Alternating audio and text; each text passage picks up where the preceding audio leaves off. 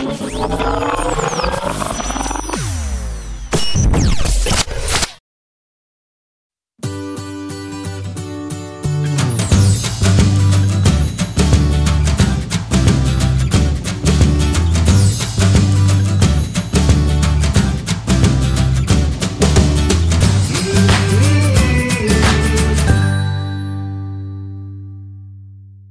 everyone, I'm Steve, G0TAN, and I would like to welcome you to another in the series of Martin Lynch's helpful ham videos.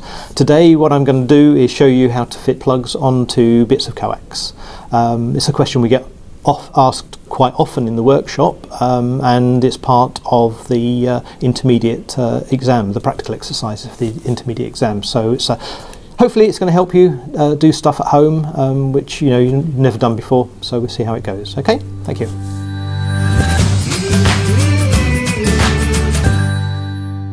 Okay, in this part of the video, what I'm going to do is show you how to fit the compression version of the PL259.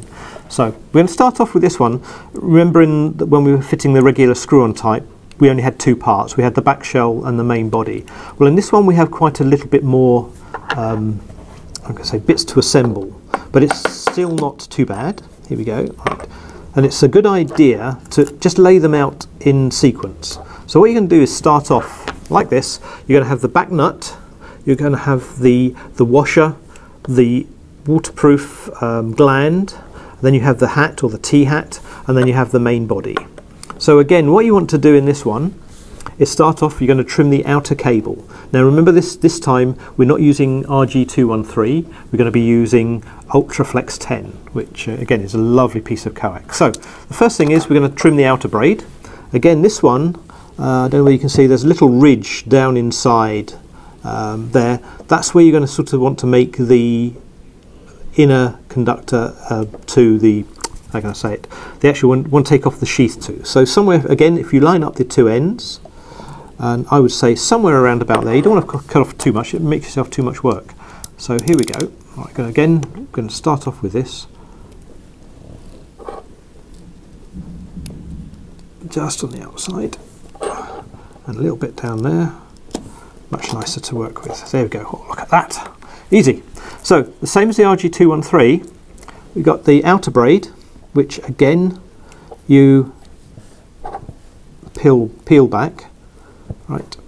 One thing I said in the last video is that the first things that you do is remember to put all the back stuff on. Otherwise, if you forget, now if I had done this, what you end up doing now, you've got more bits to assemble, and it will be a right pain to take it off again. So again, start off with the back nut.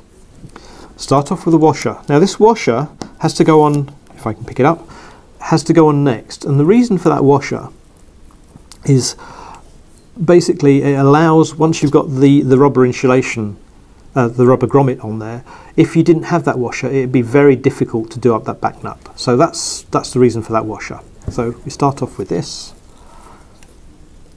put the rubber bit on nice and tight, push that down, and then you have your T-hat. Now again, you peel the braid away. Now in this instance, what you have here, there's a slight split in, I don't know whether you can see it there.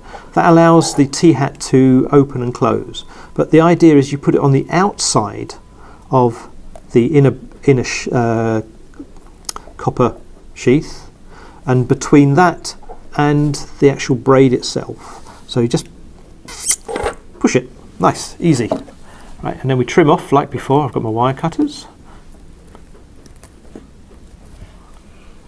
Doing quite well on this because I forgot my glasses, so I've not made any mistakes so far. It's quite impressive. Right, here we go. Oops, that was my thumb.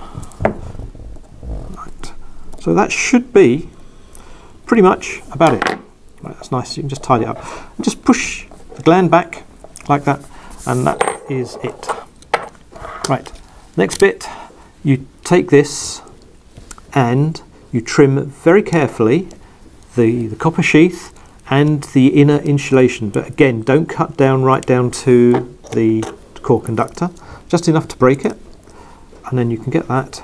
And then if you're lucky, You might use a pair of pliers, wire cutters on this, just to gently tease this out the way to get it started. There we go. So that's what you want. That should be flush. Now an important thing to check here is that there's no shorts between either the braid or the inner conductor and the outer, the copper sheath on the outside. So that should be all clear.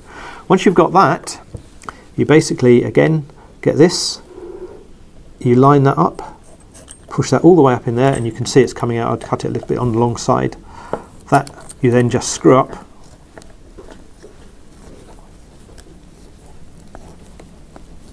as tight as you can. So let's see what we can do here. A pair of suitable pliers and spanners, very useful. I'll try and get this. That's it. So that's now compressed the gland, so that back end of the plug is now waterproof. So what you need to do is just to trim that copper inner to the end of the pin on the plug. So, and then if we're lucky, what we can do is get our soldering iron again and solder. There we go.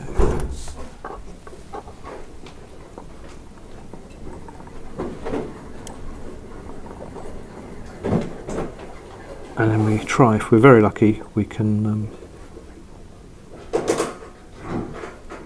get that again.